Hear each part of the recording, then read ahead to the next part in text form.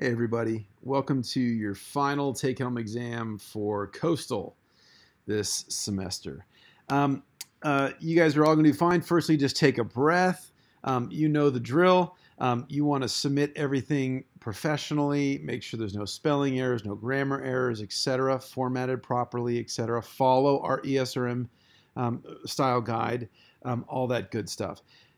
If you look in our schedule, it says our midterm is Monday morning. I'm pushing that back to Wednesday morning. So this is due 10 a.m. Wednesday, December 8th. No late submissions will be accepted. So go ahead and plan on submitting this before Wednesday at 10 a.m. That way, if you hit any hitches, you'll be okay. You won't be bumping up against the deadline.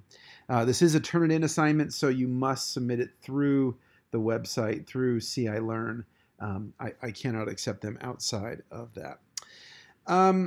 Yeah, so basically, same stuff as before. Get everything on time, do things well. Again, you have a choice of questions, just like you did last time. So there's 1A, 1B, choose one of those to answer. There's 2A, 2B, choose one of those to answer. And there's 3A, 3B, choose one of those to answer.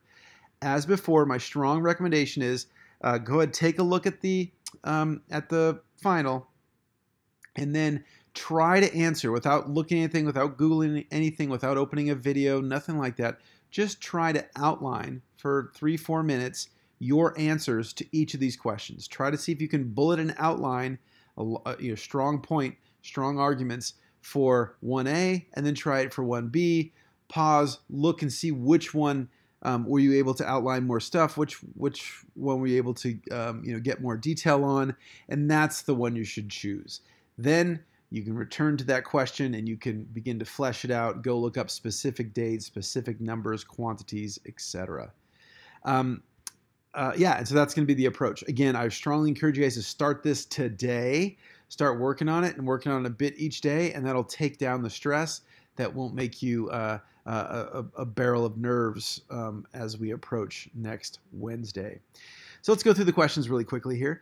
I should also say that the data that we're talking about here is all linked from your Turnitin assignment there. And so we have 4 possible data sets that you may or may not need depending on which question you answer. Again, we have these opinion poll data sets were the ones you saw in class this week. So one is the Excel version is just simply the summary statistics. The other file, the CSV file, is all of the data. So if you want to do some of your own calculations, some of your own statistics, you're more than welcome to. The data is there. But I would probably recommend starting with just the summary statistics, though, as you're starting to poke around and look for patterns and collect the data that would help you support your answer.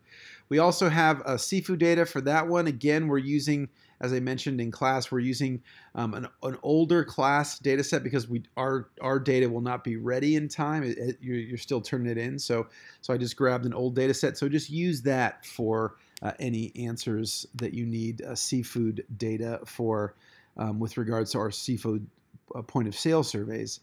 And then there's also another file here that, depending on if you choose that question, on U.S. per capita seafood consumption. Again, a simple file that you guys can crank through. Okay, so let's read through these questions really quickly. Question 1A is, how does household income correlate with the public's propensity to eat seafood across the South Coast? In other words, is there a relationship between income and the amount of seafood people eat per week? To answer this, we have to use our opinion poll data. And so make sure to use that data sheet there. When you answer this, I'm looking for basically a 1-paragraph answer. And I want that to be supported with a professional data visualization, a professional figure that you generate. So you're giving me 1 paragraph and 1 supporting awesome figure. You will describe a pattern that you find, describe any pattern that you find and propose a plausible explanation for it in that paragraph. So any pattern you see related to income and eating seafood. And don't forget to make your figure awesome. Check all that kind of good stuff. You also want to include at least one external reference that speaks to the pattern that you see. So you do have to do a little bit of work here and go find some supporting evidence for your assertion. Or 1B, the USDA recommends that Americans eat an average of about 8 ounces of seafood per week. What is the recent history of our seafood consumption in the U.S. and in Southern California? Note I said "and" here. So we have 2 data files there. We have sort of overall U.S. consumption data, and then we have our own personal data in the form of our public opinion polling, where we've been asking people how much seafood they're eating. So what is the recent history of our seafood consumption in the U.S. and in Southern California? In other words, does the overall American populace meet that 8-ounce target? And do we, in our local area, meet that 8-ounce target? Again, you're going to propose, you're going to write your answer in a 1-paragraph response supported with a detailed, robust, professional figure. And again, using those 2 data sets I mentioned, the one compiled from USDA and the one from our own data collection efforts over the years. Make sure to include, again, at least one new reference that directly supports your interpretation or speaks to some of the patterns that we are hearing about. Number 2A, excuse me. Describe MPAs, Marine Protected Areas, detailing what they are and what they are intended to achieve. How have they been used in the past to manage marine resources, and what are their key considerations? Detail three specific independent examples that illustrate shortcomings, and then also 3 specific independent examples that illustrate the benefits from marine protected area based approaches. That's 2A. 2B, describe Southern Californians' perception of their coastal resources. Are people here generally content with the state of the coast? Do they think everything's going great? This answer is going to take you some time to articulate because you need to do a lot of synthesis here. As you do that, be sure, and as you build your argument, be sure to support your general statements with specific evidence and specific numbers from our surveying of people's public the public's opinions and behaviors that they describe. It can be from our opinion polls, it can be from our materials we covered this semester, it could be from stuff that we covered on our field trips, what have you. Anything is available, including outside sources that could support, that could speak to people's perceptions of our coastal resources. Okay, so then on to the last questions. You have 3A and 3B as your final options. 3A is the general public here in coastal Southern California interested in seafood sustainability?